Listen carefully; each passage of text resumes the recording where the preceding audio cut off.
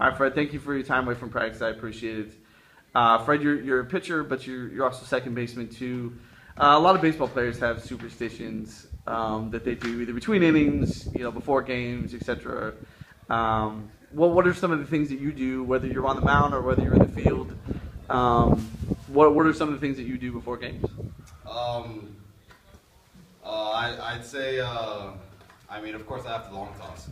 That's a huge thing for me. I have to long toss, and with clothing, I have to wear the same socks, the same underwear, the same sliding shorts, the same undershirt, and the wrist tape is a huge thing. I have to use blue tape, and I used red last night. It was a huge no-no.